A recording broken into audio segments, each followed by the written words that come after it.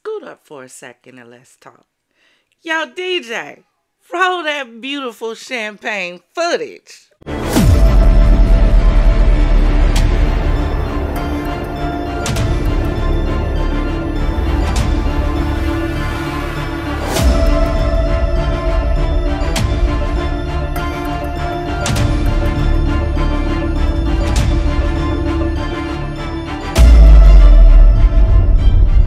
Champagne Gang, FizzFam, Confidante.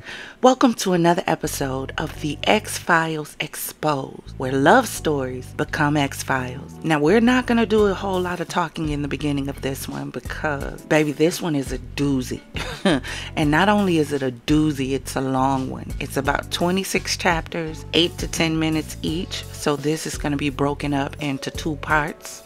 The first part is going to be the first 10 episodes, and then we'll conclude it in another video. But what I want you all to do is every time you hear something that you think is a red flag, I need you to drop a red flag in the comments. Let's see how many red flags you point out in this story. Join us in the chat because we're going to be chatting about it.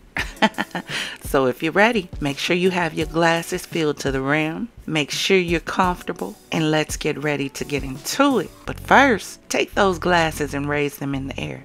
You know it's time for our boost of empowerment. And today, we're talking about knowing your worth. You ready? Knowing your worth is the foundation of your strength. It's the inner compass that guides your choices, the shield that protects your peace, and the fire that ignites your ambition. When the world would try to undervalue you, stand firm in the truth of who you are. Your worth is not up for negotiation. It's a non-negotiable fact. Repeat after me. I am priceless, powerful, and deserving of all the greatness life has to offer. Here's to you, Confidant, for you are worth it. Let's toast. So the title of this is How I Met, Married, and Got Scammed by a Gold Digger. Let's get ready to get into it. And stay tuned at the end where I give you an excerpt from my other channel, Inky Noir Champagne Mysteries, for all of my murder mystery enthusiasts. Y'all ready? Let's get into it. This is the beginning of a series called How I Met, Married, and Got Scammed by a Gold Digger. And I'm going to follow some of Reese's Pieces style, in the sense I'm going to publish this as fast as possible and tell you as much details. I'm going to be incredibly honest, and it will be emotional because this was a very traumatic experience for me. I was terrified a lot in this relationship. But I also want to start out first with some disclaimers and also a little bit of introduction. I'm Dr. Carrie Kerr-McAvoy. Yes, you heard me correctly. I have a PhD, and I'm a psychologist, or at least I was at the time. I was just had wrapped up my private practice, and I had been practicing and seeing clients for over 20 years.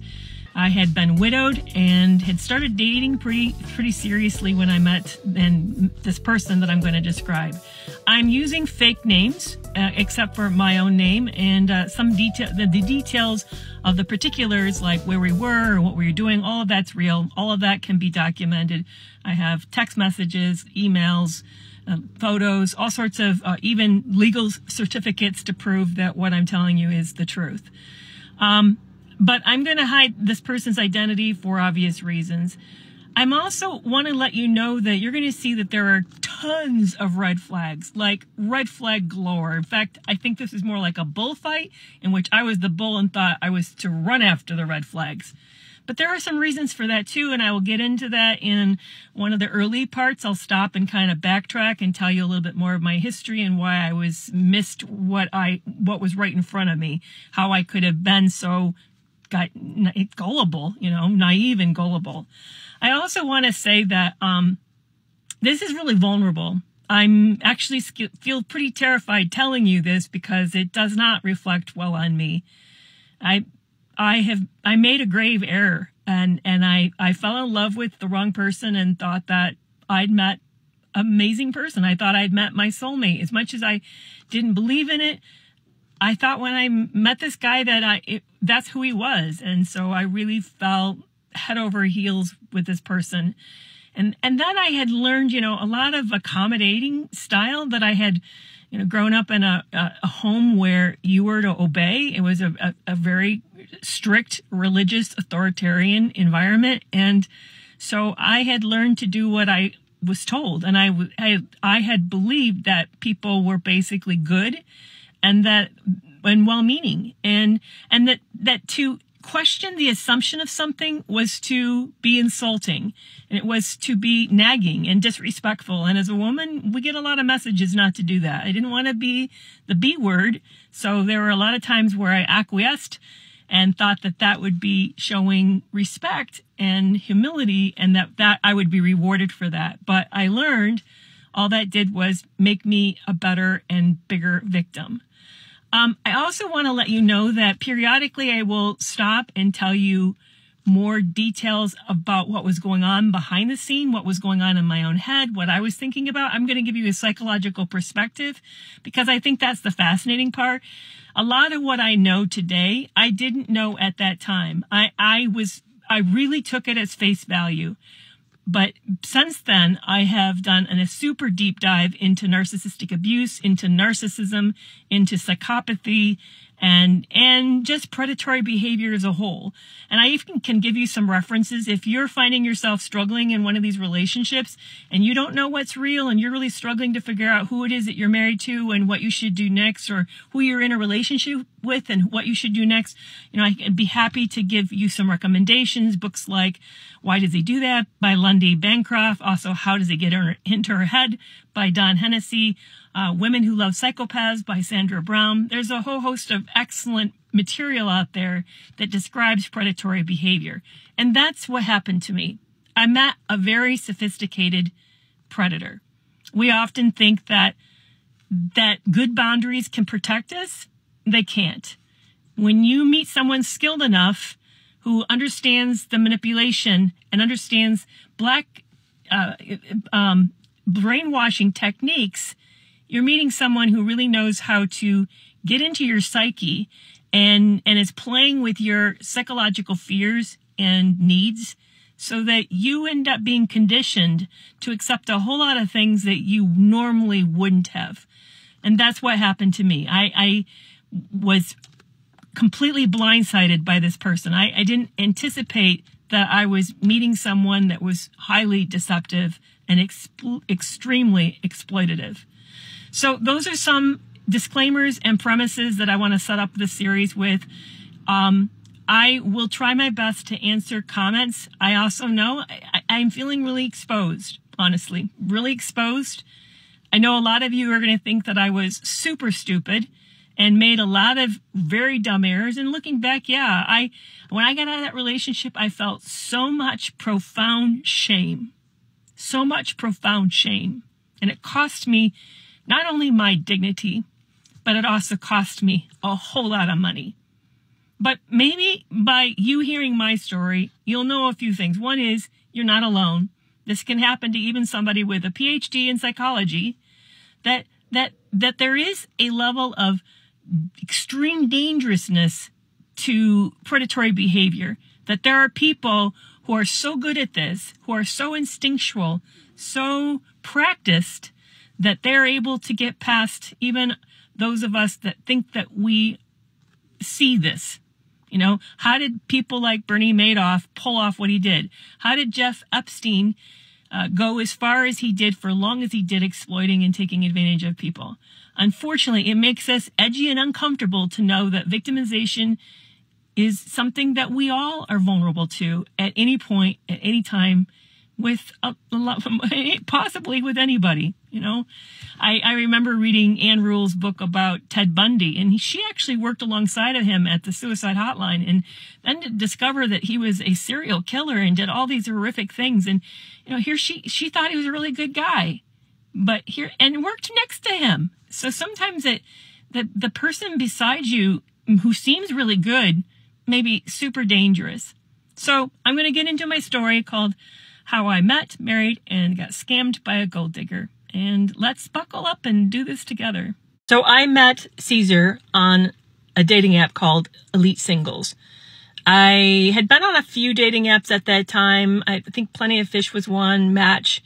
And I'd been dating about a year. I probably met about 50 to 60 guys for what I called one and done dates, where you show up and you meet these people and then you find out that, maybe you're looking for different things, or they have a kind of lifestyle that's not compatible to you, or just something that's just a non-negotiable. So I had met quite a few men and just realized how hard it was, how unique it was going to find somebody to match my life as a person who was in her early 50s with kids leaving home and, with a pretty quiet lifestyle at that point. And I'm going to get into a little bit more of my background about what had happened and led up to me being single at that point and why I was looking for a new partner. So I was on Elite Single and it was expensive and it was about to renew, and I went to cancel it and realized I had missed the subscription date by one date. And I appealed to the company and asked for them to reimburse me for the subscription fee, and they said, no, we're not going to. So then I got a little more serious and started looking at people, and a profile passed my, they showed so many profiles, and one of the profiles that passed my for preview was a highly attractive man. He was 5 years younger than me. Showed him on top of the Sears Tower in the backdrop of Chicago, making me think he lived in Chicago, and he just super good looking. He looked like he was a model from GQ, on a cover of GQ. And my first impression was, because I've always considered myself kind of an average looking person, was, nah, he's just too handsome. So I passed on by. But the next day I noticed that he had looked at my profile, and so I looked at his again. And then I thought, you know what do I have to lose? So I said, hey, it looks like we have a few things in common. Would you be interested to see if we had more in common? And he wrote back, said, sure. Now, I want to tell you something else about this profile that was kind of unique. That at the time I thought, I kind of chuckled, but today I would have swiped left. And that was at the bottom of the profile. He said he had some deal breakers. He didn't want to meet anybody who had tattoos, piercings outside of earrings, was a liberal, an atheist, or a pet owner. Now, none of those applied to me, but I didn't really I thought that was a little arrogant of him to be so specific, but a lot of people have preferences, and I just thought, well, at least he's being clear. And since I didn't have any of those issues, I thought, okay, why not? So I responded. So he said, sure. So we started chatting, and we texted probably, and this was, by the way, in July of 2016 when I first met him. And we started texting back and forth for a few weeks, and it seemed really good. And I said, do you think we should meet? Now, granted, I thought he was living outside of Chicago because the name of his town was sort of like one of those areas. And he said, no. He said he was actually in Minnesota, 9 hours away. And I no, this is a deal breaker. I'm not going to deal with long distance. But he said, wait. It's only an hour by air. And I have no problem flying in. And at first I'm thinking, I hope he's not thinking he's going to stay with me, because that's not happening. He said, I'll just run a hotel and come in for the day. I'll come in on Saturday and then I'll leave on Sunday, and we can spend Saturday together and see if there's any connection. I thought, okay, sure, why not? So we planned this for like a week or two ahead. And then the day comes down and I go to the airport to pick him up, and he looked like his photos, and he seemed like a decent guy. He was loud. That's one thing that hit me the first off, was that he was like larger than life, and he really filled the car space. We headed out to Lake Michigan. I was living in Michigan at the time. Lake Michigan for the day, where I had planned to have a lunch and just to sort of sit and look at the beautiful water and get to know each other in this August. By this is August. With each other. So we get there, and the first thing I notice is that he's a little chivalrous to extreme, and at first I'm thinking, well, that's really nice. Like, he took all the beach stuff and it literally loaded him down, and I'm trying to help, and he's swinging it away and saying, no, he's got this. He's come to take care of me. And I thought, so sweet. So we get there and we're having a good time. We're enjoying a wine cooler and looking at the water. And then I realized that I forgot the meat. All the cold supplies are still in the refrigerator back home, that we just have all the makings for sandwiches, but nothing to really make the sandwich. And he's super cool. He said, no worries. I got it. We'll be fine. And so we make the best of what we have with some fruits and some chips. But then we kind of wrap it up early, and he goes, let me take you out. Maybe we can see a movie. And I'm thinking, yeah, we've had a really good time. What hit me about that was, he seemed to check all the boxes. And I'd had a list of requirements that I was looking for in a person. You know, I wanted them to have a career. He had a professional job. His kids were roughly the same age as mine. They were also leaving the house. It was shocked me how much we just lined up. He went to similar churches I did. He seemed to have similar faith as I did. Just seemed like a really nice professional man. I knew he was Hispanic and that he had actually immigrated here, but he'd been here for a very long time, for all of his adult life, basically. And there was a lot about him that felt safe, really nice and safe. And all the dating I had done, I had not met anybody that had aligned so much with what I was looking for. But then there ended up being a caveat. He hadn't really shared a whole lot about his history or about his relationship history particularly. And I knew he was like in his late 40s, and he shared he'd been married 4 times. And that was like shocking. I wanted to drop my mouth.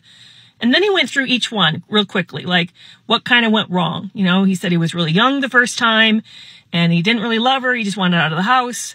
And the second one he'd been with for a long time, but it was a rough marriage and they had a child together. Actually, he had a child with the first wife too, but he had a child with the second one. And then the third marriage was really short. And he said that, you know, she kind of prioritized other relationships outside of him. The fourth marriage, he said that he discovered she had a legal history and that she was kind of dangerous and didn't feel safe with her, and that he learned his lesson and was really trying to approach relationships differently. And then he gave me a gift. He gave me a book called Love and Respect, written by a Christian author. And he said, I really started realizing that I need to model relationships after this. And that one of the things that I had done previously is I rushed too fast and I didn't really interview the person to make sure that we're a match. So I'm looking for someone who's better match. And I'm thinking all of this sounds great. It sounds like this is a thoughtful person who really has considered what it is that he's looking for. And it made me feel better. And I thought it was really cool that he brought a book and he said it was his, that he had underlined the key pieces and parts that meant a lot to him and touched him. And I really felt like that was an incredible gift, you know. But I want you to put a pin on that one. And I'm going to come back later in the story about that book. So as we're wrapping up, I decided to ask him one of my deal breakers. And one of mine is that I have a thing about pornography. I have a history of SA, and I'd been exposed to it in a really weird way. And it really bothers me. And it wasn't part of my first marriage. And I just didn't want that to be a big part of our second marriage. So I asked him, and he acted weird. He said no. And this was like an off, not allowed subject, like off limits. And I thought that was really strange, but I thought, okay, you know, maybe, I don't know. I just thought it was strange. But we ended up with the rest of the date. It went great. That night I was really wiped and went home. And after I dropped him off at the hotel, but I was kind of conflicted about the history of his marriages. I didn't know quite what that meant. And if that was a good, I was feeling like a little overwhelmed, you know, that I would be the 5th potentially serious relationship if this went somewhere. So the next morning I go back to the hotel to take him to the airport, and he invites me up into his room, which I didn't want to go. I felt really uncomfortable. We were supposed to go to church, but I didn't feel good enough to go to church. So he said, as he's packing up, just come up and wait with me. I'm almost unpacking. And then when we're there, he said a couple odd things. One was he said that he was surprised he wanted me so much. And that hurt, but I kind of decided to overlook it. And he started kissing me and, you know, pushing up against me. And I felt suffocated, like I couldn't breathe. But I had gotten into a place with myself where I really wanted a relationship, and I was mad at God. I had a faith, but I was really angry with God. And even though I was a person who didn't believe in, you know, intimacy before marriage, I had decided that if the opportunity arose that I might take advantage of that. I just was really conflicted, but I felt kind of suffocated by him. And he pushed me to be intimate with him really fast. And that was weird because when it was over, he just got up and kind of packed and got ready to leave the room. But I felt sort of odd, funny, and uncomfortable about what happened. And the other really weird thing he said that I didn't know what it meant was that when we did this on the date on the beach, he said he'd been looking for widows. And I didn't really know what that meant. I thought maybe he saw that I was a widow and he'd started researching it. So again, I just didn't know what it meant of it. But that's the end of part 1 of how I met, married, and got scammed by a gold digger. This is part 3 of how I met, married, and got scammed by a gold digger. And I want to back up and give you some details about my life prior to meeting Caesar. I had met my lifelong partner, Brad, back when I was 19 years old. And when I met him, I fell madly in love with him, and we became inseparable. And we were married 2 years later, and we're together for 31 years. We had 3 kids, 3 sons, and we were moving into our early 50s and planning to retire, thinking that at 60 we would retire. And we were already kind of envisioning the life that we wanted to have. In fact, we had also bought a property. We were going to build a new kind of retirement home and had been working with an architect. And I was excited. I was excited about where things were heading. We had been single for 7 years before we had our first child while I was going through grad school, and he helped me with that. And it was probably one of the best parts of our marriage, that single period. So I was looking forward to being retired with him, with our last child gone, and really kind of rekindling the love that we had, the connection we had, because we'd been so busy raising kids and getting on with our career. And I was really looking forward to us shifting. Well, in December of 2014, he started vomiting. And it was weird. I saw one of the incidences. He actually turned gray. I didn't know the body could turn gray. And he got super cold, and then he fell asleep. He got super sleepy. And then it makes me really emotional thinking about this. He would fall asleep, and then when he'd wake up, the nausea had disappeared and he'd feel better. But I knew this was wrong. Something was essentially really wrong. So I urged him to see the doctor. He kept saying, no, it's my diet. I've been eating gluten. I shouldn't. Or I've been, doing something, cheating in things, and I shouldn't be eating, maybe having milk or whatever. And I kept thinking, no, this is not normal. This is not normal. So after a really bad incident where we went to a Christmas party that year, he got super sick. We ended up in the ER, and they didn't find anything. And I was feeling panicked because I could tell something was really, really wrong. So a friend of ours got us into an ENT the day after Christmas, which I just thought was miraculous. And because we couldn't get in, we couldn't get an appointment with a GI guy. We couldn't seem to get an appointment with a GI guy in that little of notice over Christmas. But a friend of ours pulled some strings with a friend of hers and got us into this amazing man. And so we see him, we describe what's going on, and he orders that day an endoscopy to look at what's going on in Brad's stomach and stuff. And I'll never forget that afternoon. They admitted him, and they admitted us to the cancer ward, which I knew was a bad sign. And they said it's one of 5 things, and they mentioned cancer twice. So the next morning, the doctor we'd met, the GI doctor, comes into the room and says, I'm so sorry, Brad.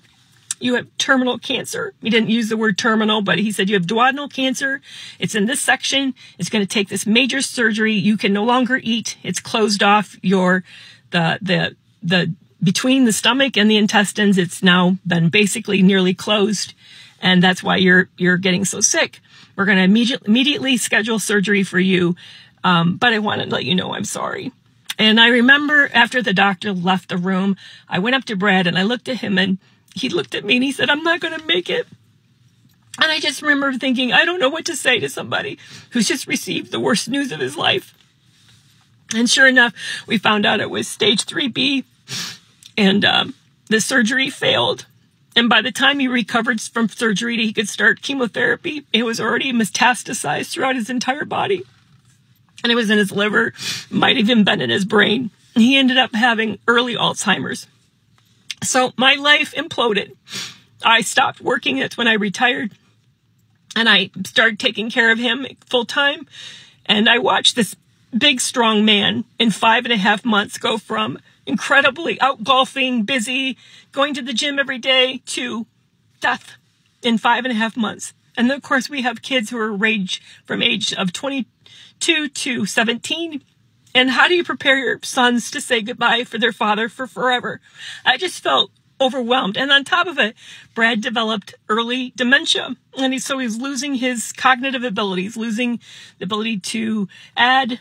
And eventually, near the end of his life, he lost the ability to speak and lost the ability to write.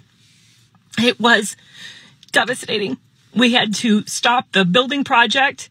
And it just, everything was imploding on me. My future, my marriage was going to be gone. My last child was leaving the home, and I had just kind of closed my practice, and I didn't feel in the shape to see people. And then this person I had spent my entire life with, that I dearly loved, was leaving me. I felt broken, really broken. So when he passed away, I was shattered. You know, I felt like life had put me in adrift. I didn't fit socially anymore. I felt like the fifth wheel everywhere I went. I no longer could do things as a couple, you know. People felt sorry for me. And that was the other thing that was super hard, was everybody saw me as part of Brad and Carrie. And now I'm just Carrie. And they don't really know me that way. And, you know, it felt so weird, so awkward, so public. So I really wanted the life that I had back. I wanted to get into a relationship with somebody and really recover this thing that I had, this amazing thing that I had. And I would say Brad and my marriage was good. I wouldn't say it was perfect. There was times that I struggled liking him. But we worked things through. And the thing about Brad is that he really had my back. And he was super, super loyal. He was the kind of guy that you could take his word to the bank. If he said to you, I will help you move, and even if he got the flu and was vomiting his guts up, he would still show up and help you move. He was just somebody who, his word was his bond. You know, I remember when he got the cell phone first in our house because work gave him one. And I remember just never even feeling edgy about the cell phone, just feeling like I knew where he was and I knew what he was up to and I knew who he was with. He was just one of those people that what you saw was what you got. So I super, super trusted him. And he made me feel really safe. You know, he and I shared everything. We dreamed our life together. He put me through school and then saw me build my practice. He'd encouraged me to start writing. And, you know, he just was one of these people that sort of championed me. And so whenever we made plans, we made them openly and together. We had a joint financial account and, you know, we even structured how we spent money. So there wasn't any surprises. It was just a really trusting relationship. And rightly or wrongly, I just thought that's what relationships look like. I thought that that's what people wanted when they went into a relationship. They wanted that kind of vulnerability and intimacy. So when I got out and you know, when I ended up being widowed, I just felt really tossed out, really bereft, but hopeful that maybe I could find that kind of love again. That I believe that kind of person existed, that I could find somebody who really wanted to share my life and make plans and be financially, you know, share our life financially together. So here's the other piece though. Brad and I had a large life insurance that actually I was the one that took it out on him and took one out on me because I knew that, you know, it would be expensive if I got caught without a partner raising kids and with a mortgage that I had. And the other thing is his work left him a really good retirement or, retirement or death benefits. So he left me financially independent. And that was strange. It felt really weird to go from worried about how many shoes I had and if I could afford clothes and, you know, how to manage Christmas budget to suddenly not have to think about those things. Now, it wasn't like I could go do whatever I wanted. I couldn't spend money like that, but it left me at least comfortable. But the feeling of that shift was weird, was really strange to go from very thoughtful to now being a little more not so careful. And so it was set awkwardly with me. I didn't really know. I just felt really strange. So there was another error is I just didn't understand how to handle this change in my financial status. But that's a little bit of background. I think the one other thing to understand about me is I'm autistic. So I'm not always good seeing duplicity and deception. Sometimes I tend to be a little too literal and I don't like deception. I'm not good at it. I can't do it. It actually physically hurts me. I kind of assumed that was true for everybody. And I didn't know that it wasn't until I found out that it wasn't. So there's some background to me and my life leading up to meeting Caesar. It's part 4 of how I met, married, and got scammed by a gold digger. As you know, I've already had my first date and I couldn't wait for my second. Everything about Caesar seemed amazing. He would send me good morning texts, wake me up, and then he'd be the last person to text me with sweet dreams. He would send me Bible verses. He would, share songs that he thought of that he thought I might like. Often these accompanied gorgeous images that he would send in these texts. He'd sometimes send me a little video of himself wishing me good morning or wishing me good night or telling me he couldn't wait to see me at the next date. And I was super excited. I couldn't wait to see him. Now, I came from a very sheltered background. I grew up in a conservative Christian home, and I was the oldest of 3 girls. I was one of these people who just did everything right. I was super careful and very cautious. I had found really early that it made life better when I showed up in a way that was pleasing and helpful. It made my parents' tempers go down. It made my teachers like me. So I tended to be referred to as the teacher pet or goody two shoes or something like that, because I was just one of these kids that just didn't cross the line. I always wanted to know what the rules were, and I stayed on the right side of it. But losing Brad devastated me. I felt like God betrayed me, that I had been basically a good mom and wife, and I had worked hard all these years, and I'd suffered as a little kid because of the abuse that I went through, the SA that I went through, that I really thought that I had had enough suffering in my life. And I felt kind of owed, honestly. I felt kind of like, I know now that that's not how I feel today, but I kind of felt God owed me. And as a result, I was angry. I was very, very angry at God. I felt like he took something terribly good, he derailed my life and exploded it. Now, cancer did that. I don't think God did that, but I was pointing a lot of blame at God. And so one of the things I had decided, because Brad and my relationship was close on a lot of levels, but one of the nice levels was our physical intimacy. That we had a rich private life that way, and I felt really gypped because when he got ill, it just suddenly was gone. I mean, it was like literally overnight, from a normal life to suddenly everything was different. So I went into this relationship with a perspective of, I'm going to try a new way. I had not really ever dated before. I didn't know anything about online dating. I didn't really, outside of Brad, I'd never had a serious relationship with another man. So I felt like I just wanted to expand that, and that maybe, in a way, I guess I kind of blamed my conservative upbringing for some of the ways in which my life turned out the way that it did. So as I was getting ready for that second date with Caesar, I'd known that it already had crossed over based on his pushing, and so I'm thinking, okay, whatever. But here's the other thing that was going on behind the scene that I hadn't really processed a lot or did a lot with, but it was a really big deal, is that, and you probably know because you see it, is I wear wigs. When I was pregnant with my 3rd child, all pregnancies for me, I had 3 pregnancies, never went well. I had some underlying like cardiac or heart issue that caused me to have extremely high blood pressure. And with the last baby, not only that, but my heart raced. At night, my sleeping heart rate was 120, and they had me on medicine, and they induced me and had me go early. And one of the consequences of that just difficult pregnancy was I had a massive hair loss. So here I am in my 30s having this massive shed, permanent hair loss, and I'm devastated. So for many years, I tried to figure out what I'm going to do to cover up this loss, and feeling just so ashamed, so broken. In fact, Brad never saw me naturally. I never showed him what I look like without some kind of a hairpiece or some kind of a cover-up or something. So here I'm going to have this second date with somebody, and we're going to plan to share a hotel room, and how do you hide that? So I decide to text him as we're getting closer to the date that I wear a wig and that I would probably be wearing a nightcap.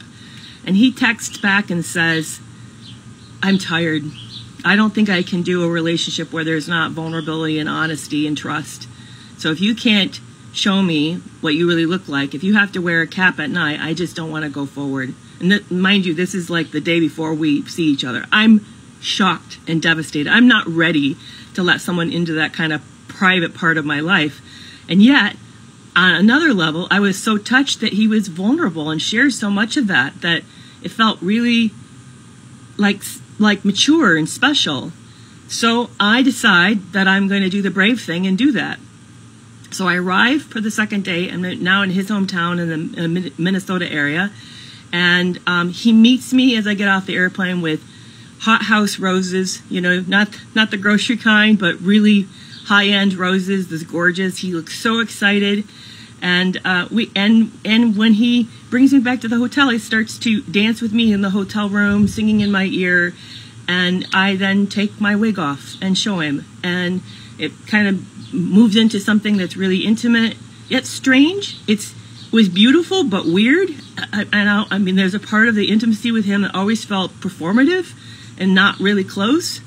But I'm overlooking that because I'm just so touched with all the romantic pieces of this that it just feels really wonderful. We have a great weekend.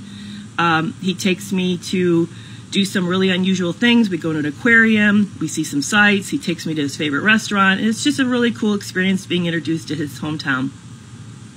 And I'm looking forward to our final day because I sent him the itinerary of my flights before I arrived so he'd know that I was going to leave like early afternoon. So I thought we still had the morning and the final day on Sunday, that we could go get a brunch, kind of make it a lazy morning, wrap up our slow goodbye. And I hear him getting dressed and kind of in a weird way in the bathroom. And he comes out and he's wearing football costume and, you know, football color beads and all of this. He's dressed up like a fan. And he says, I'm meeting my son at a football game, at a sporting event. You don't mind if I drop you off the airport early? And you know, and I'm thinking, what? So I'm going to go to the airport now and be there for like 5, 6, 7 hours so that you can go to a sporting event that you never bothered to tell me. And I shared this itinerary with you and you didn't say it had a conflict. And we didn't talk about what we're going to do Sunday. But I say to myself in my head, see, that's what you get for not being clear with him. So in the future, communicate clearer, and then there won't be this mix-ups. So I pull it together, although I'm pretty crushed, pack up, and head out. We head out to the airport, and to get ready to drop me off. And then he hands me the roses that he had bought. Only he had clipped them, and he put them in a baggie, and he said, here you go, here's the roses, so you can take them home and dry them and have a memory of our first date. And my heart melted. So it felt like that horrible piece of him dropping me off early was suddenly washed away with this incredibly romantic gesture. So the date wraps up, and I'm feeling like over the moon. Even though I'd only maybe known this man for a month, I'm feeling incredibly in love with him. And I even at that date tell him that I love him. And he ends the date leaning forward near my ear, and he says he loves me too. So I just feel like I have met this incredible person, this romantic, handsome, professional person who is similar faith, wants the same kind of things.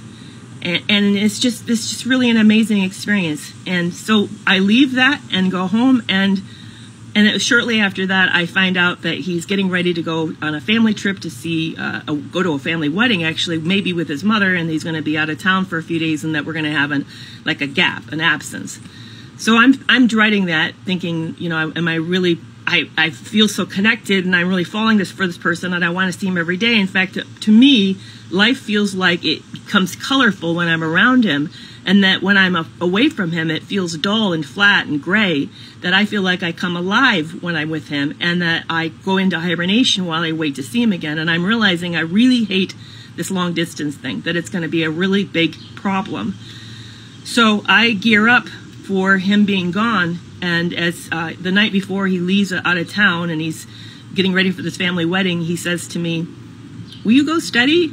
And I'm just so touched again by this kind of old-fashioned way that he approaches this. And I'm thinking, yeah, of course I want that. And so that's where I'm going to end part 4. This is how I met, married, and got scammed by a gold digger, part 5.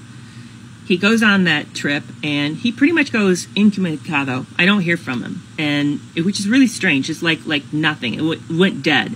Except that near the end of that trip, he sends me a couple photos of himself at the wedding, dressed up in a tux, and he's, you know, one of them, he's holding up a drink, and he has a party hat on, and his eyes are wild. It looks really like frantic or bizarre, kind of, I don't even know how to explain it, just sort of manic almost.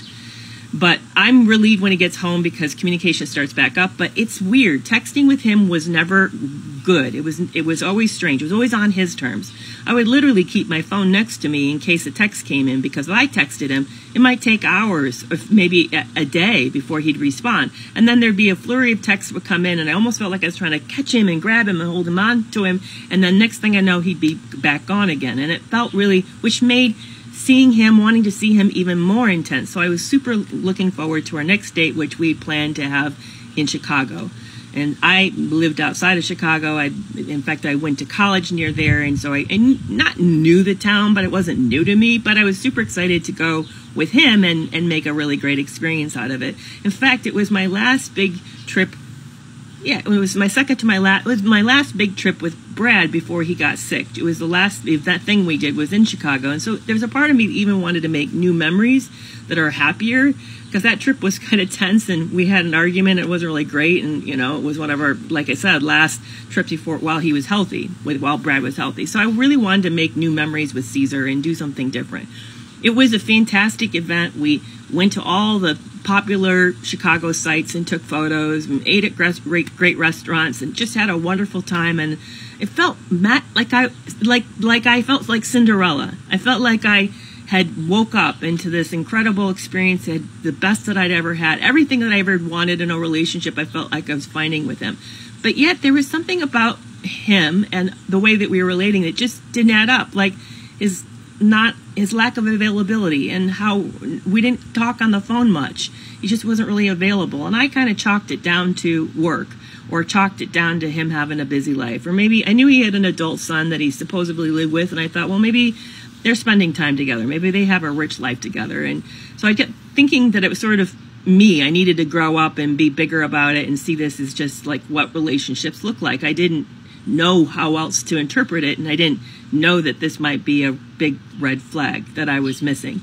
But I was feeling edgy enough that I decided to contact a private eye, somebody do a background check on him.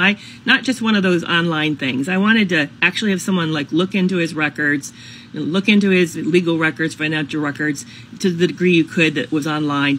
But I had a specific question, because remember, he'd been married 4 times. I wanted to know if he was divorced. I wanted to know if he was really not living with someone and he was actually divorced. I don't know why I had that concern, because I'd gone online and I could find proof that he had been married several times. I mean, I could find those records, but I couldn't find the records to prove that he had been divorced. And I had this uneasiness about it. So I called up this guy I'd used before when I was being scammed by somebody, and I wanted somebody to look into whether or not this person was real, and that person wasn't real. So I called this guy back up and said, would you do a check on Caesar and see what you could find? And what came back was hopeful, but also surprising. It came back, the guy said, the PI said, the best that I can tell, he's living alone. His utilities suggest it's only one person living there. I really couldn't find his divorce decree, so I can't tell you for sure he's divorced, but I can tell you he's living alone. And then it also came back that he had a lot of job changes, like many, and pretty short, pretty quick, and that he'd filed for bankruptcy a few times. It also showed that he'd had a DUI as well, and that he'd a couple driving incidents that were problematic. So here I'm sitting on this information. We're getting ready for another date after Chicago. He's going to come to my house, and I'm not for sure what to do with it. I feel like I betrayed him. I feel like if I had those concerns, I should have gone to him and asked him about it. But I didn't feel a freedom, and I don't know what made me feel so silent, so scared to speak up and ask more about his history. Except that, I remember during that first date when I asked him about his use of pornography, he just said no. I mean, it was just a flat no. So I realized there was off limits with him, and now I'm dancing around some stuff, and this was my way of solving it, was to pull this background check. So he comes. Again, we have a good weekend. He has issues with his phone, and he asks if I can help it because I'm kind of techie.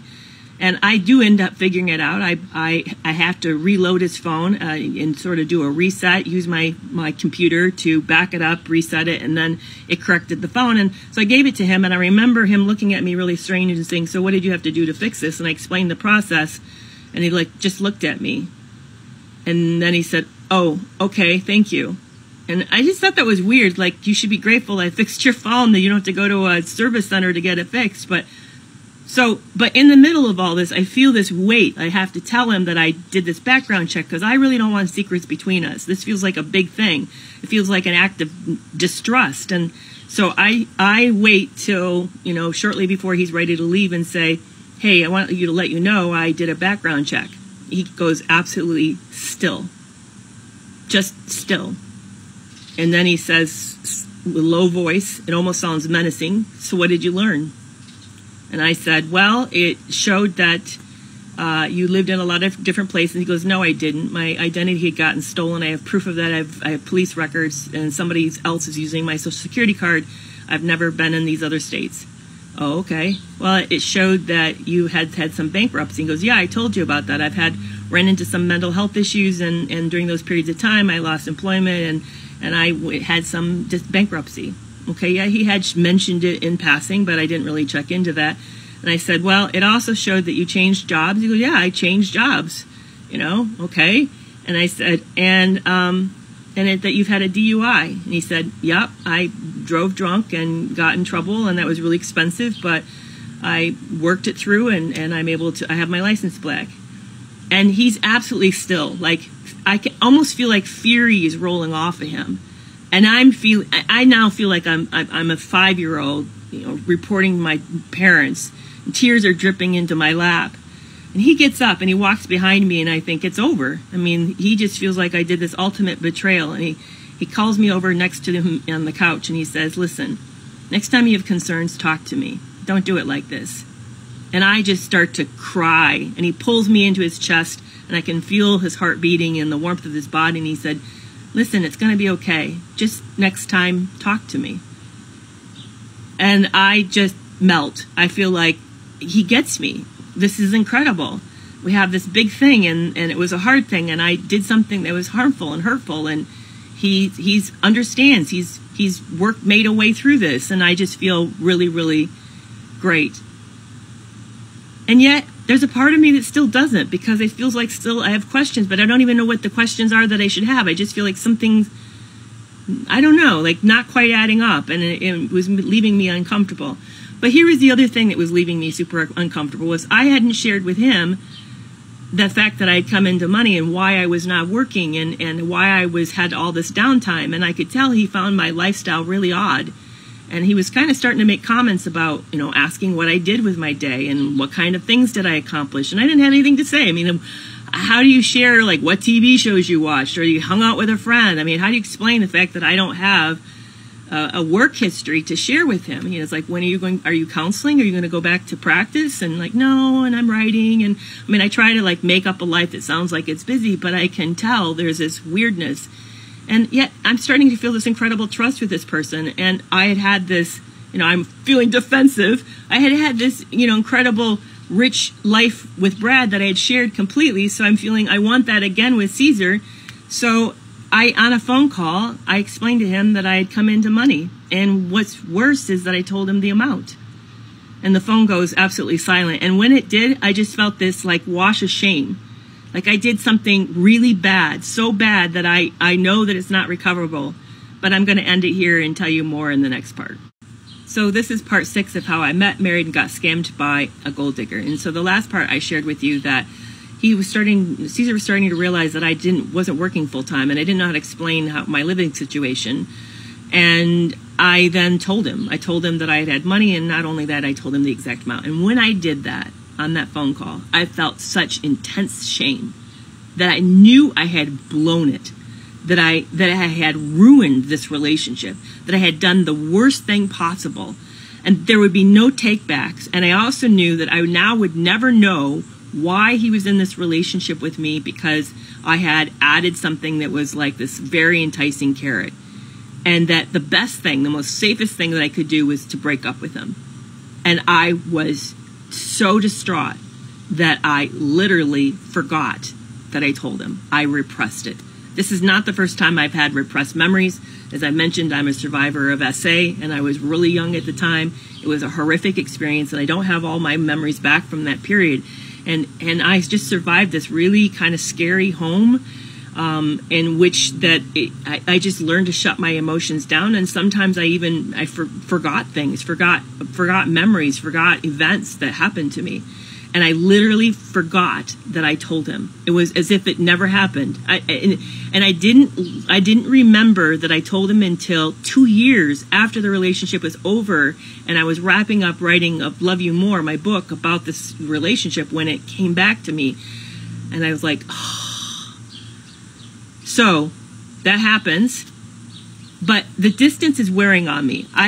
Life is horrible away from him. I want to see him more. So I do this really radical thing and decide to go to his area for a 3-week extended period, where that way I could see him every day. We could date more normally. And I thought that would be great. And he thought it was a great plan too. He said, normally I don't do this, but you being really far away and I'm falling for you too, sure, let's do this. So we planned that we would meet up at the end of Thanksgiving holiday with family, and then we'd spend the 3 weeks leading up towards Christmas, kind of like mid-December, together. Now, in this process, he gets a new job, and a job that moves him to another state. And this new job puts him up in like one of these sweet hotels, with a little kitchenette, like a burner or something. So he says, hey, we can't meet in my hometown anymore. We're going to have to meet in this new area. It's in Iowa. It's where I have the new job. Are you okay? And I already had made a reservation. I was going to lose that reservation, 3-week reservation. And he made no offer to pay for it either. But I just swallowed, and he goes, how about you just stay with me in this hotel, and that way it saves you the money. I know you already spent that money. That would be a way to sort of fix this. Okay, all right. Not real happy about that. I was really looking forward to the Airbnb okay, we can shift. I really want to see him. So I arrive, and it's this dumpy place. It's dark. It has like a lead pipe for a closet where you hang clothes on. It was spring mattress. Literally the base is just a spring thing. It was awful. And on top of it, he's working 10 plus hours a day, and I'm in this and it's winter in Iowa, cold, So I'm kind of stuck in this hotel waiting for him. And I go ahead and I try to make the best. I make dinner and I contact friends and I bring some, projects that I wanted to work on while I was there. So I work on the projects and watch TV, but it's really boring. And at night he's tired. He's gray. He's got gray, dark circles under his eyes. And in the middle of all this, there's a fire at he's working at like this factory, and there's a fire, and he's a supervisor. So he ends up being the one that gets called a lot to help make sure this fire gets put out. And he comes home smelling of smoke, and he's coughing, and it's just a mess. It's just not anything like what I thought. And he feels emotionally distant to me. So I somehow make it through the first week we're going to have 2 weekends together, and make it through the first week, and we're looking for the weekend. And he comes home after work one night, like Thursday night, and says, hey, I heard from my son. He wants to see me back in my hometown 3 hours away. I'm going to go see him for the weekend, and then I'll be back on Sunday night. And I'm thinking, what? I'm here in this hotel. I only have 2 weekends, and you're going to go leave me after I spent the whole week alone, mostly because you're working so hard, and you're going to leave me to go see your son for the weekend? I was stunned. I was so angry. He was really angry. I was really angry. It got confrontational. You're not going to tell me I can't see my son, are you? So he finally, he kind of moves to he goes to the bathroom, cools off, takes a shower, comes back out and says, hey, I have a plan. How about you ride up with me? My son's not ready to meet you. I'm not going to introduce a girlfriend to him. But I didn't get to see him for Thanksgiving because he was out of town, or somebody was out of town, and I really need to see him before the holidays, and I'm now living here. But how about you ride up with me, stay in a hotel there, and then we'll come back together, and we'll at least have that time in the car. And I'm thinking, okay, it's not the perfect plan, but at least you're trying. Because I was really thinking, in fact, I had started to pack, and I'd put my suitcase under the bed because I thought, I'm not sticking around for this. So we do it, and it's weird. He leaves, and he's gone till late. He comes home, he doesn't even change his clothes, and doesn't brush his teeth, and he's sick, he has a cold. So it's nothing romantic, it's not a good weekend. And I ended up feeling like I should have gone home. It was such a bust. So I limped through another week of him working a lot. And then the last weekend, I find out that one of the Christmas gifts I'd ordered for myself wasn't going to arrive, and I was really upset. And he said, are you going to let this ruin your weekend, or are we going to pull it together and do something? Well, we exchanged gifts, which I had a gift, but he took me out shopping and bought me a few things from a tech store. It was just lackluster. And as the whole trip wrapped up, I'm thinking, I'm not for sure this is gonna go anywhere. I'm not for sure we're gonna make it. But I did learn something by doing this. I realized that living in Michigan, where I had lived as part of Brad and Carrie for all those years, wasn't working, that I was really depressed. So I called my son up, who was living with me, my middle son of the 3 sons I have, and I said, hey, you know what? I'm thinking about moving. And, Iowa is as good a place as anywhere else. I don't know where else to go. At least it's sunny here. It's cloudy in Michigan. And what do you think? Would you be interested in moving? And he said, yeah, I'm really depressed here too. It's too many reminders of Dad. Let's do this. So I used the last few days in Iowa to look for a home to move to with my son. And I'm not for sure if Caesar and I are going to make it, but I'm not for sure I care. But at least I have this new plan to head with my new life to kind of go in a new direction. And maybe I'm thinking if I'm in this area, Caesar and I can at least try to date and see if it gets a little more on better footing and gets a little more normal. But I'm feeling excited about moving to somewhere new. So I find a house. I'm super excited. I go home. I have a decent Christmas. It's, still hard because we can feel Brad not being there, as my sons don't even really know how to talk about missing their dad. And it just, like, Brad hangs over. This is the second Christmas without him, but Brad's lack of presence just hangs over us so heavy. But I'm feeling hopeful because I'm going to have this new start in a new state, and at least that maybe things will become a little bit more normal, and maybe there'll be new opportunities for my son who's been having a hard time finding a job. So I'm feeling some optimism in the middle of all this hard stuff. So we wake up in early January, and in the middle of a snowstorm, we moved to Iowa and moved into a new house. And actually it was one of my favorite places to live. And it was a gorgeous house, and my son found a great tech job. And what surprised me the most was Caesar was excited to see me. And he met me and met my son, took us out to dinner, and he started to come over at night to watch TV with me before he went home, and we started to have this nice dating relationship that felt really good. And everything I had felt, hopeful about, all the romance and all that kind of came back. Like on Sunday he would take me out and we get all the stuff for carnitas, and then we'd have carnitas with my son, and we'd watch movies with my son, and it just felt like really fantastic. So then Valentine's Day is coming up, and he says, and I have some airline tickets to use up, and he says, let's do something special. And I'm thinking, you know what? I'd like to take you to where I got my degree, take you out to Napa Valley in California and be really romantic. And he can tour some wineries with me. And I can tell he's up to something special. And I start to wonder if maybe he might ask me to marry him. And that will be where I end part 6. This is part 7 of how I met, married, and got scammed by a gold digger. So my son and I move into our new house in Iowa and start to settle in, and I find it harder than I expect. I love the house. Cool neighborhood in the sense of it's cute, quaint. The way the town's laid out is good. My son finds a great job. That's awesome. But I'm not making friends the way that I thought.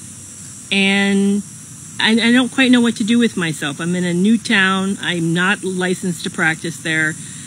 And on top of it, I've been thinking about moving to Mexico, because my thought was, if I end up getting in this marriage, wouldn't it be cool to start a business together? I used to be a landlord in Michigan. What if we started a vacation rental business in Mexico? And that way we could have a company we ran together and we could be together. And I just had this idyllic picture of how I wanted life. And it's not happening in Iowa. But we get ready for the trip to California, and he's going to see some of the sites of where I went to school, and then we're going to go up to Napa Valley. And I'm excited because I can tell he's got something in the works, and I'm thinking maybe he might ask me to get engaged. So he plans a special evening at a winery of one of his of a famous, it's actually the Coppola's winery, and he's a big fan of The Godfather. And we go up that night, and he's kind of antsy and excited, and I'm excited, and we're dressed up, and it's really a great night. And he takes me out to the back deck, and it's dark already, and the sun is set. In fact, the moon's up. And he looks at that moon, and he talks about how gorgeous it is. And then I turn around to find him on one knee with a box held out and says, "Carrie, will you marry me?" And I'm stunned. and I look at the ring, and then my heart fell, because it was obviously very cheaply made. I could tell it was not even real metal. It had been, what's the word, coated. And, but he's all excited, and I don't want to break the moment. It's been such a great evening. So we go in and we have dinner, but I'm kind of feeling weird, because I'm excited we're getting engaged, but why did you buy such a cheap ring? And I'm serious. I mean, it looked like you got it out of the bubble gum machine or something. But he sees my face just before we go have dinner, and he sees how crestfallen it looks, and he leans close and whispers and says, "I know it's not much. It's all I had right now. I'll get you a much nicer one for one of our anniversaries." So I take that as a consolation prize. At least he knows, and he's, trying to make the best of it. So we have a great romantic weekend, see some great wineries. We even do a mud bath and laugh and take some pictures while we're doing this kind of crazy experience. And then we head back to life again. And I keep seeing him. He invites me up to have lunch during his work days. He's working long. He's looking really tired. But I'm excited, because now we have a wedding to plan, and a honeymoon to plan, and a future. We're talking about moving to Mexico. And I started thinking about, where, if I moved to Mexico, where would I want to live, and what property might I want to buy. So we even fly down and look at something together. We're just kind of like making these big plans together, and I'm very excited about all of this. So in fact, we find a property in Playa del Carmen, and I go down and look at it with him, and we both really fall for it. We really like it a lot. And in that process, we also then fly over to his family that lives near Mexico City, and we meet them. And they have this engagement party for us too, with the family, and celebrate our coming together. And it's really cool. In fact, on the way over, when we're flying there, he holds my hand and looks at me, and he says, "I've never taken anybody to see my family before. This is the first time. I'm so excited about doing this. And I've never taken a woman before we got married to meet them for their permission. And how cool is this?" And I'm feeling so excited and so touched, and like everything's just coming together, So we end up putting a deposit down on actually I did, because though he was working a professional job, he didn't seem to have any savings, and he had some loans and some debt. So I'm the one that put down the deposit on the property, and I'm, moving forward with the attorney, starting to build, create a company that's going to own several properties to have a vacation rental business in Playa del Carmen. And so we're all excited about all these things moving, and the wedding coming up. And we, plan this white, with hydrangeas and a chocolate cake, and having just a few close friends and family come in, and really making a special event. One of my friends from back in Michigan is going to come and officiate. And we'd even decided we're going to write our own vows. And so it's really cool all of this to come in together. And I'm getting excited about moving to Mexico and getting my visa and becoming a, resident there, and starting this new life with them. Something that actually, believe it or not, before Brad passed away, we talked about this, how I could do that I could live abroad and have this really cool experience, because he'd known I traveled when I was a teenager and a young adult. That he said, you should do that. You should consider doing that and start a new life in a new country. And we kind of dreamed that together just before he passed away. So I'm feeling like I'm fulfilling Brad's dream, and on top of it, starting this really cool thing with Caesar. I'm wrapping up details, and he's wrapping details up. We're approaching the wedding. We realized because of the visa, we really need to get married sooner than we had planned with family. So we decided we're going to have a courthouse wedding, get legally married, and then marry again with our family. So we're coming up to that date in May, and I rush home back to Michigan to kind of wrap up some business there. And I fly in, and we're going to get married in 5 days. And I see him. Caesar meets me at the airport, not my son. I planned to be meeting my son, but Caesar meets me. And he looks awful. He's rocking back and forth, and he's sweating. And he has roses in his hands. So I go up and I think, oh my goodness, which of my kids got hurt? I go up to him and said, "What's wrong?" And he says, "I don't know how I didn't know this. I don't know how I forgot, but Carrie, I'm still married." I'm like, "What?" And he said, "Yeah, that last marriage was so awful that I just walked out, and I just literally forgot that I never bothered to get a divorce from her. I'm still married." And this weekend I rushed back to my hometown, and I filed a divorce. And I'm able to do it because her and I don't have any property and no bank account, so I'm able to do a real quick one. But I'm technically married for another month. We can't get married in 5 days. And then he looks at me and he says, "Are you going to leave me?" And he starts to cry. I'm sick. The very thing I had worried about, that I'd asked the private investigator to check into, was to find out if this guy married. And he has been. I've been sleeping with a married man. I don't even know what to say. And on top of it, we need to get this visa wrapped up. We have an interview with the consulate, and part of my qualification is depending on me being married, having a marriage certificate. So that makes everything, that our timeline crunches tight, you know, if we're going to move and do all this, and because some of the move parts has to be done on a deadline. I say to him, we're not living together then for the next month. I need to respect this other woman, even though I didn't know, and this is disgusting to me. He goes, "I get it." And we get really quiet. And so I just kind of put my head down for the next few weeks. It's going to take 4 weeks, and focus on the wedding and focus on thinking about making this move and actually, you know, doing it. Even though I just barely got to Iowa, I'm already like moving again.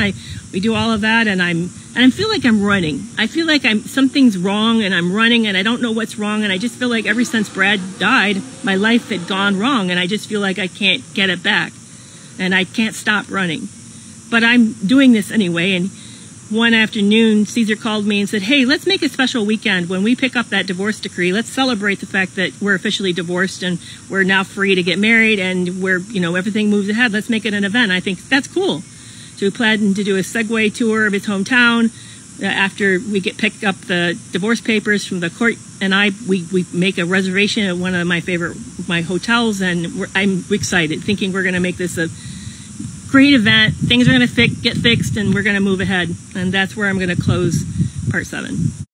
This is part 8, how I met, married, and got scammed by a gold digger. So we're waiting for that month period to end so we can get a divorce, so he can get a divorce so that we can get married. And I'm just counting down the days. I feel so ashamed. I don't tell anybody. I don't even know what to say. I just feel I don't want to be that woman, and that's how I'm feeling, like that woman. And I'm mortified, like mortified. I just want to get this behind me. So the day finally arrives. We drive up to his hometown. We check into the hotel, and we pick up the divorce decree, and he comes out of the courthouse with me after picking it up from the clerk, and literally does a little dance at the courtyard with me, and so excited, like, we can finally get married. And I'm thinking, oh great, and we're going to have a celebration, and we're going to rekindle our relationship, and we're only now days away from getting married now again. We have a new court date with the courthouse at the, we're going to get married at the clerk's in a few days, and I'm so excited, and I think we're going to go out somewhere really cool. And as we're driving back to the hotel, he says to me, "Hey, my son got a hold of me, and he wants to see me tonight after work, and he works really late, and I'm here in town, and I thought I hate to say no to him, so I've made plans. I'm going to leave tonight, and I'll be back late." And I'm like staring at him. I don't even know what to say. Like, you haven't talked to me. And when did this phone call happen? I never saw the phone ring and you pick it up. When did you make these plans? See, we get back to the hotel, and he's, "Let's go see a movie and get something to eat." Like, that's going to be our special dinner, is we're going to eat at the movie theater. So we do, and I don't even know what to say. I'm beyond words, crushed. And he heads out at 10 p.m. that night, and I think, okay, we're going to do the Segway tour tomorrow morning. It's early, like we got to be there before 9. He's going to be back, and we're going to, because we get early, and he doesn't. It's then 1 a.m. and then 2 a.m. And then I start to think, well, maybe he's in the hospital, So I start to wonder, which hospital should I start to call? Or do I call the police department first? And then it's 3 a.m. And it never occurs to me to call him, because he just doesn't pick up the phone. He doesn't respond well if I communicate with him. So I'm kind of feeling like that's meaningless, but I go ahead and I try. So I ring his phone, and nobody answers. It just goes to voicemail. So I do it again, thinking, well, that's really weird. And he picks up, and I say, "Hey, it's really late. Are you okay? It's nearly 3. I'm coming home in a half an hour. We're wrapping it up. My son and I are wrapping it up. I'll be there in just shortly." Like, okay. So I wait up for him. And he comes in, he says, you won't believe it. He didn't tell me he had to work till 1 a.m. So I just sat there and I'm thinking, so from 10 to 1, you sat at a restaurant and didn't even bother to call me? I could have come and meet you. You know, I didn't think of that. It just was waiting for my son for us to connect. So finally, when he was free to connect, you know, I wanted to make the most of it. I was floored. And I'm thinking, you couldn't text me. You sat there for 3 hours and you couldn't text me? You couldn't invite me and you couldn't text me. It was just strange. But we now are going to get ready for the segue. We have a fun time. It goes well. We go back. And then we end up getting married at the courthouse. 5 days later, we go in and we see the clerk. And again, it's just weird. You know, I'm dressed up and one of my close friends from college comes and meets us. And my son acts as a witness and she acts as a witness. But it's like, you know, it's just missing something. It's feeling kind of a little odd, but we're now officially married. So we fly down to Mexico on Caesar's suggestion for a honeymoon weekend.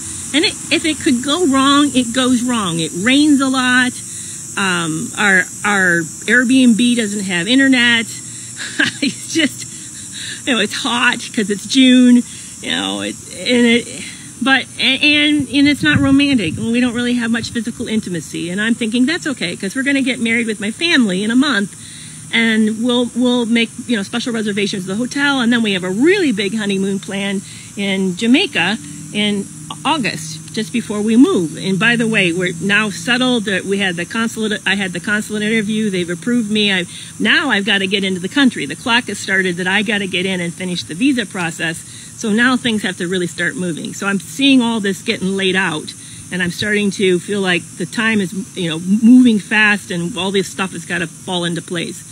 But I just chalk it up that it's short weekend, not things go wrong, and but we'll have a chance to do it over again. So we get back from Mexico and we're heading into 4th of July weekend, and he tells me he has to work. He has a business trip, and I'm thinking, what?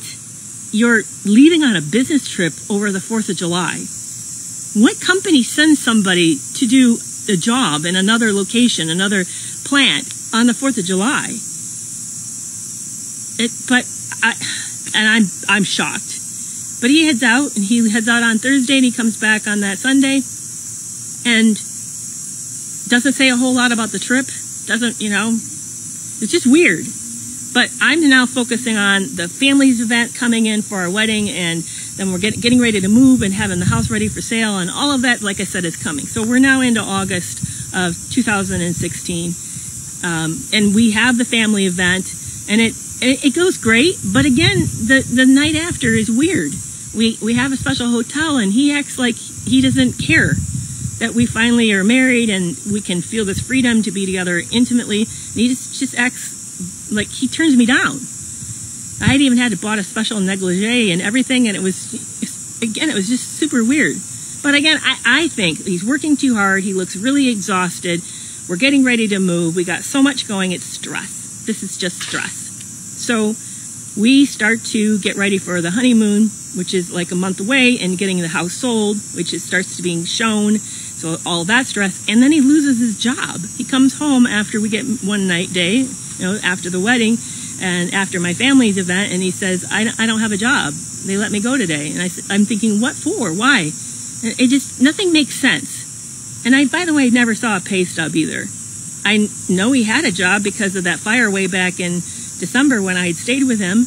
And I got to, you know, see that he was involved in all of that. And I picked him up at his work for lunches, and he was obviously working, but it just felt weird.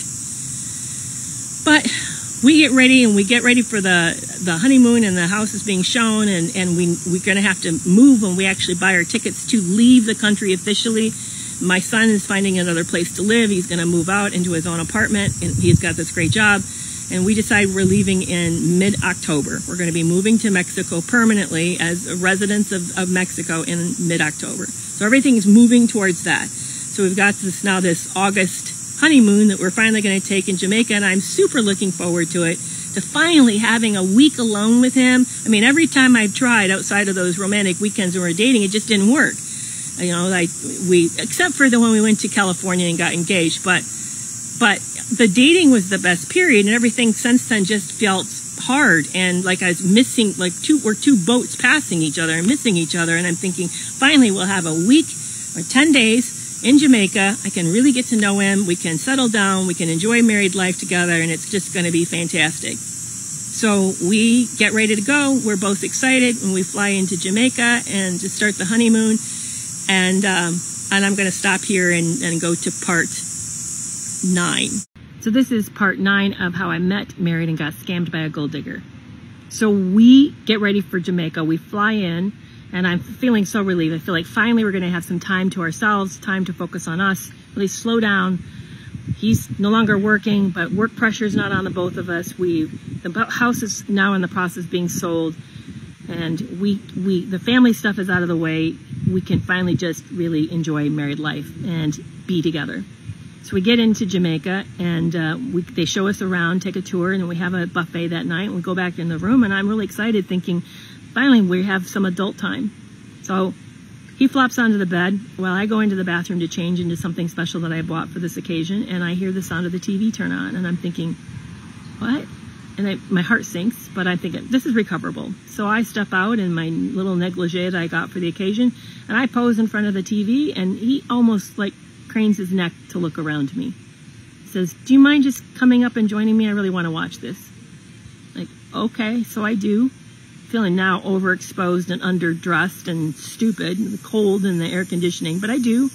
I climb up next to him and settle down, and then suddenly, next thing I know, I'm waking up. I'd fallen asleep. I dozed off. The TV's still on. I don't know how much time has passed, but I can tell that Caesar's on the phone. He's doing something on his phone. So without letting him know that I'm awake, I look over at him and look over to see what's on the screen. And at first I can't quite make out what I see. I see flesh tone, but I don't quite get what I'm seeing. And then it hits me. He's watching pornography. And I watch him watch it. He's watching it. He's stopping, replaying stuff, and he'll even zoom in on a piece of the video. And I'm stunned. This is a person very well practiced. No embarrassment, no shame here. So while I'm watching this, a text message comes in. He flips over to the message screen, and I can see at the top that it's a woman.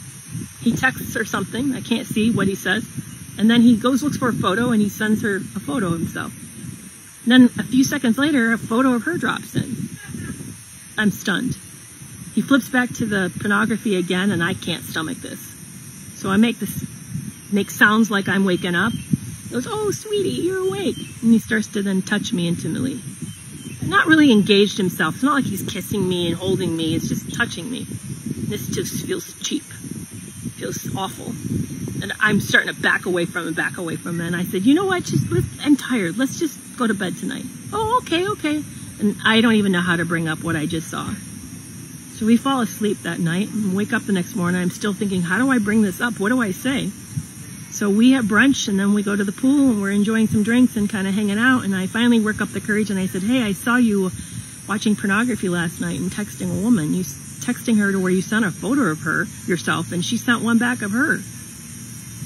I'm not okay with this. I thought that you weren't into pornography. I'm not okay with this. He gets angry, gets cold, and he swims away.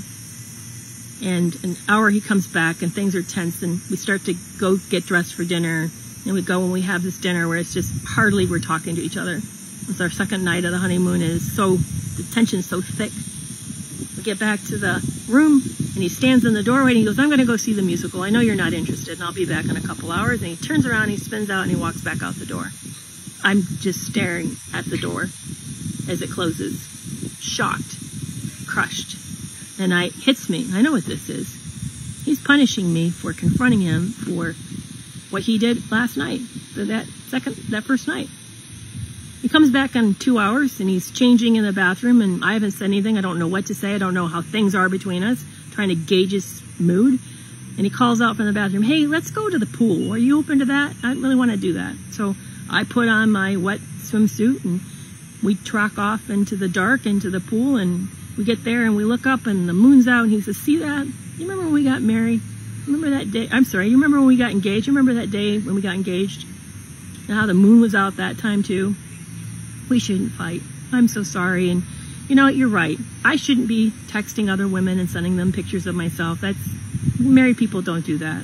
So how about we put our phones away for the rest of this trip and just focus on ourselves? And it feels like music to my ears. I start to cry. He tells me how much he loves me, and we then, it feels like things have moved better. So the next morning we wake up and we put our phones into the safe, and for the rest of the next few days, like the rest of that week, it's great.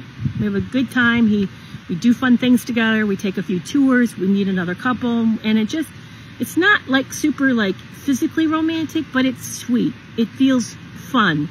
And it feels like what I had hoped for. So we finally get down to the last day. We have a great dinner. We kind of walk back arm in arm and wrapping up this really wonderful week together. He says, let's pack in the morning. We have some time. Again, it's not like really physically intimate, but it's still really sweet. And so we fall asleep that night, and I wake up like about 4 a.m. the next morning to need to use the restroom, and I can see that someone has messaged me. A stranger has left me a Facebook message. So I finally am able to see the bright screen and read what actually this person says, and she writes to me, so the joke's not just on me. It's on you too. I've been dating Caesar for the last 3 months. And then she proceeds to describe my sunglass case that I leave in his car. She then says, hey, was that you? The night, and she describes the night in May when he and I went to the courthouse to pick up his divorce decree. Was that you that called twice and he said he'd be home in a half an hour? He had been with her. And I texted her for a couple seconds, verified a couple things, and suddenly it was like there was two realities. There was the reality of what I thought was happening and what I knew, and that this guy is going to work and he's coming home, and he's seeing his kids, and we're getting ready to move, and I haven't even talked about starting a Mexican company together. And then there was the reality of what actually happened, and I realized I didn't know that reality at all. I realized I had married a stranger, and it felt like those two snow globes, those two worlds, those two realities came together and crashed. And my reality, what I thought, who I thought I knew, who I thought I married, broke. And I realized I didn't know him. I'd married a stranger, and with that, my mind went blank, went like white, static, offline. I disappeared. Time stopped. And I don't know how long I was gone or checked out, but I heard the sound of something chattering in the room, and I realized it was my teeth chattering. So I was shaking cold. I rushed to the bathroom, and I just didn't vomit, but I just lost it in the other end, just lost it. And I don't know him. He's a stranger. So I go back and I wake him up. I see Caesar, somebody texted me. They said they know you. And he says, stop texting her. Stop texting her. And I hit me. He knows her. He knows what I'm talking about.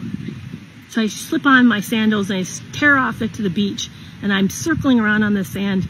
And I'm saying the Lord's Prayer. The Lord is my shepherd. I shall not want. The Lord is my shepherd. I'm thinking I need guidance. I don't know what to do. My house is sold. My car is being sold. My son is moving out. I'm moving to a new country. I don't even know the language. I have a visa that I have to finish. I don't know how to get off this. I don't know how to get off this train. I don't know how to get off this ride. So I call a first friend who never actually met him, and I said, tell her what happened. And he said, I told you he's a gold digger. I hang up thinking, this is not helpful. I need help. I need some advice. I call a second friend, and she said to me, I think he's traumatized. Remember you told me about his terrible history he told you about on the first date? How he'd been sexually abused on the first date? I think he's got a sex addiction. Go talk to him. Okay, I can get my arms around this. As a clinical psychologist, that makes sense. Okay. So I step back into the hotel room and I look at him, and he's just looking at me, and he's like near tears, and he said, you're going to leave me? I wanted to know what it was like to have an affair, and I'm so, I know it was stupid. It was really stupid, and I'd not done that before, and I think I have a sex addiction. I've tried to share it with one of my other wives before, and they didn't believe me. I just looked at it like, we're running out of time. So I don't know quite for sure what to say. We pack, we meet the transfer, we head back home. The ride's tense.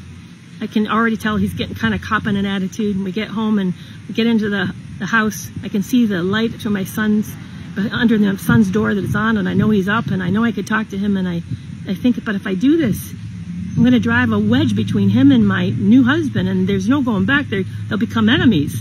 I can't talk to him about this. I can't think of who to talk to about this. So that's where I'm going to end part 9. This is part 10 of how I met, married, and got scammed by a gold digger. So we're back home after Jamaica. I'm devastated. I now know he's been cheating with this woman, and I don't know who to turn to. I'm feeling completely wiped out. I'm very much ashamed. I feel like if I talk to my family, they're going to want me to make a decision and leave. I can't tell my sons. How could my sons even be in the room with him? And yet I'm not willing to say that it's over. I don't know what to do. Meanwhile, we're moving out of our house. We're actually packing up. We've sold the house. The car is gone. So we end up moving into an Airbnb in Iowa for a month while we wait till we actually fly out of the country and move to Mexico. And that's still on. And I don't know what to do, because here's the part I forgot to explain, is that we had set up a company. You know, we set up a Mexican corporation to hold properties so we could run a vacation rental business. I had set it up with a law firm who didn't speak much English, so big mistake, but I didn't know it at the time. And when they set up the corporation papers, they asked who would have what roles, and nobody explained what it meant to be president or vice president. Who contributes? How do you take all that into consideration? I asked them, and they didn't really know how to explain. They just said, well, these are the roles you need to assign somebody. And then you need to say what percentage of the company they own. And again, they didn't explain what that meant either. They didn't explain about executive rights, administrative rights, about financial rights, nothing. No conversation about who's even providing the capital or anything. So I named myself president, and I named him vice president, and then I made this grave error because I don't understand any of the rules. I make him 50% owner, even though I provided 100% of the assets.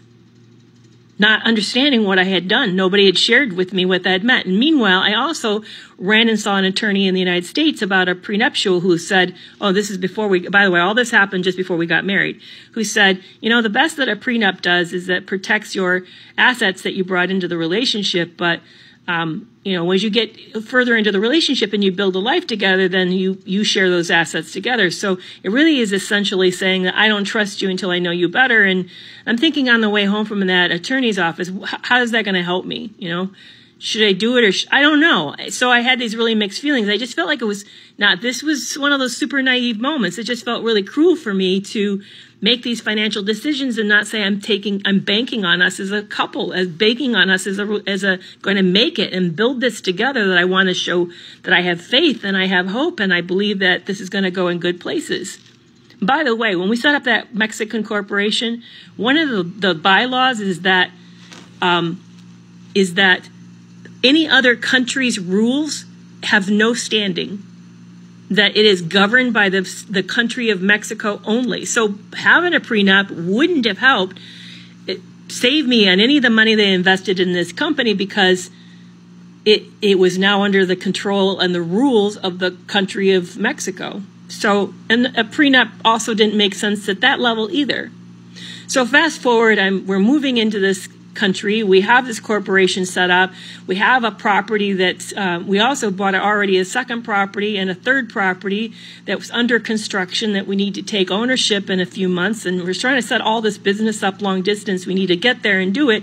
And I don't know what to do. So I find a intensive program that treats sex addicts out in Western United States, and I fly out in desperation for a 3-day intensive, hoping that maybe they'll tell me what's going on. And I also schedule an appointment with a psychologist in the area who meets with us and gives him an assessment, who then says he needs residential long-term treatment. I'm thinking, what? As a psychologist, I knew exactly what she's meaning. She's meaning he needs to go into a program and stay there for months. His problem is so severe that it takes a lot of treatment. And by the way, there's no insurance for that. This is not a DSM diagnosis. Sex addiction is not in the DSM-5. There's no insurance that's going to pay for this. All of this is going to be out of pocket. And I can see this tens of thousands to hundreds of thousands of dollars this is going to cost. So I fly out to this intensive program, which was not cheap, for 3 days, to find out the same thing, that he has a pretty significant issue. I see these other devastated couples trying to make it, trying to work through this. The guy meets me and asks me, what kind of woman am I? Do I know my own boundaries? Can I leave? And I'm thinking, You don't know what I'm in the middle of, that I'm in this big move to a country where I don't have a language, with a business that I'm relying on him. I have no property in the United States. I have nowhere to go. And you're asking me what kind of strong woman? I can feel like the doors, I was entering a prison and the doors were shutting behind me. And plus, I still loved him. I still at this point thought, okay, he slipped. I don't buy his reason. It's stupid. He wanted to see what an affair felt like. But, I had invested in this relationship and my heart was still very much in it. So we leave the intensive program, go back to Iowa, and then we get ready literally to fly out. He gets roaring sick the day before we move. Vomiting horrifically, because we go out to eat at a buffet and he eats something bad. But I pack us up, and he somehow is able to pull it together enough and help me the next day load 10 suitcases. That's what we took. Everything that we brought down in our life down to 10 suitcases, and we moved to Mexico in middle of October of 2016. And at first it felt like a big adventure. We're closing on the new properties. We're moved into this new home with a penthouse, and it overlooks we get a little bit of the view of the ocean from the rooftop. We have these sweet moments where we're furniture shopping for the new places. We're getting things up online and watching the new construction. And we have some moments where we get down there, and the first thing he does is he finds a men's group to be a part of. I find a women's group. Both of us are doing this online, and he's going through his phone and cleaning all the contacts he has. And that's in the middle of all this. I learned that it wasn't just her. He'd been sexting lots of women. And that there was another woman he had seen, I learned, during that family wedding, right after when he asked me to go study with him. He actually had met up with this woman, and they met at a resort nearby. They were in Playa. And then they went to the wedding together. And the person probably took the photo and sent it to me from him at the wedding at the end was her. Which is why he looks so bizarre, is because he was dating me, saying so-called going study with me, and he's down there with another woman. By the way, I'm going to call her Maria, because she plays pretty big in this story. So I learned Maria has existed, that he's known her for 7 years. They've seen each other off and on. That she's been kind of one of her regulars for him. And that they spent a week in September 2016. 2016, they'd spent together. Now, by the way, we're in 2017. We're now married, and it's October 2017. I don't know if I said the dates right. I may have mixed the dates up. But yeah, I met him in July of 2016, got married in June in 2017, moved to Mexico in October of 2017. So I now know that Maria exists. I don't know what their relationship is at that standpoint in October of 2017. We now are in the country of Mexico. My residency is being firmed up, and things feel good. We're opening business, getting our feet underneath of us, and I feel like, okay, he's working a program. I'm working a program. He went and checked out AA. He's even found a sponsor. It just feels like I'm hopeful. But I'm also shocked, realizing that the intensive program had said to me, Carrie, you think you know what he's been doing. You don't. You only know the tip of the iceberg. There is so much more you don't know. But I feel like he's doing the right things, and he's working the program, and I'm hopeful. So we are getting ready to open a new condo, and we're going to, setting them all up, and it feels exciting, and it feels like maybe we're on the right foot. And that's where I'm going to stop part 10. Now do you understand why the Managing Your Ship series is so important? To teach us how to be careful about how we go into a relationship, how to pay attention to the signs in the beginning, how to have the right conversations in the beginning, how to pay attention to behaviors in the beginning. Even greater than that, how to heal from one relationship, from one ship, before jumping onto another. Because this is what we do, especially if we were in love. Told y'all a little bit of my story, right? This is what we do when we've experienced love and we're so hungry to get it back. We're willing to forego all of the signs just to say we have someone, especially if it's someone that we feel like is out of our league. Then we're doing everything we can to protect it, like making excuses for it. You better know your worth and then add text. When I get my ChampagneSecretzz merchandise, that's going to be on all of my mugs. Know your worth and then add text. Because it's too many broken individuals walking around because they didn't know their worth and they didn't value themselves. So they sought validation from a relationship. And when the relationship didn't work, they abandoned ship, jumped in the water, and fell for a rescue. Didn't we talk about that last night on the Managing Your Ship series? The waters can be a treacherous place when you're not healed. Think about it like this. If you cut your leg and jump off a cruise ship into shark-infested waters, what do you think is going to happen? The sharks are going to be drawn to that blood, right? Why do you not think it's the same in relationship? When you abandon one ship, or in her case, she didn't abandon her ship. The love of her life was taken away from her through a terminal illness, but that's still an open wound. And she jumped into the sea bleeding, and she drew to herself a shark. Drop in the comments and let me know what you think about this story. We will be continuing part 2 on tomorrow, 10 p.m. Central. I know a lot of people are not getting their notifications. That's a YouTube thing because I'm not monetized yet. I'm hoping to be monetized by my birthday. I'm working hard towards it. My birthday is September 18th, Virgo style. So I'm trying to be monetized by my birthday. We're about 20 watch hours away from being able to unlock our memberships. So I'm excited. Because there's so much in store for this channel once we get monetized. So drop in the comments and let me know what you think. Consider hitting that like button if you enjoyed the video. Consider joining the Champagne Gang and the FizzFam. Hit that subscribe button and the notification bell so you'll be notified when we jump into whichever sector we jump into for another show. And make sure you keep your notifications on so that you can be notified for our Wellness Waves Wednesdays, where every Wednesday we pause to deal with our mental health. And this series that we have now is a crossover series. It's the Ex Exposed meets Managing Your Ship for Wellness Waves Wednesdays. So come aboard. We're glad to have you. And if you're not sure just yet, don't worry about it. We'll leave the light on for you. Until next time, Confidante. Always remember, if it doesn't cause you to elevate, it's causing you to depreciate. Now raise those glasses, clink, and let's drink till we meet again. Ta-ta. In the hallowed halls of Hollywood's golden age, where glamour met intrigue, there existed a tale shrouded in mystery. A tale that transcended the silver screen and delved deep into the heart of darkness. Tonight, we unveil the enigmatic odyssey of Natalie Wood. Born Natalia Nikolaevna Zakharenko on July 20th, 1938, in San Francisco, California, she was destined for greatness from the moment she drew her first breath.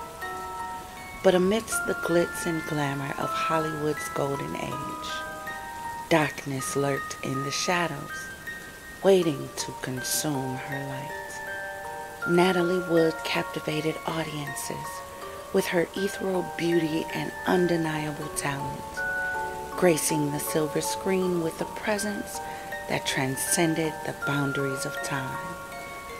But behind the facade of glamour lay a labyrinth of secrets, a world where fame and fortune mingled with treachery and betrayal. As her star ascended, so too did the whispers of tragedy.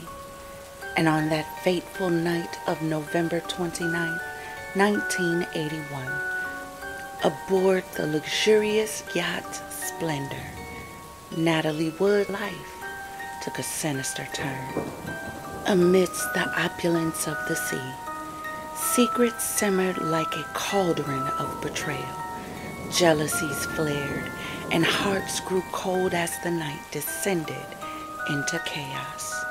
And when dawn broke, Natalie Wood was nowhere to be found, leaving behind a trail of unanswered questions and shattered dreams. But the truth, shadow hunters, remains elusive, a tantalizing enigma that begs to be unraveled. So grab a glass of champagne, make sure your doors are secure, and enter the noir syndicate, where the truth is the elusive prize and justice the final destination. Join us on this journey into the heart of darkness for an episode that we call Natalie Wood Whispers in the Waves.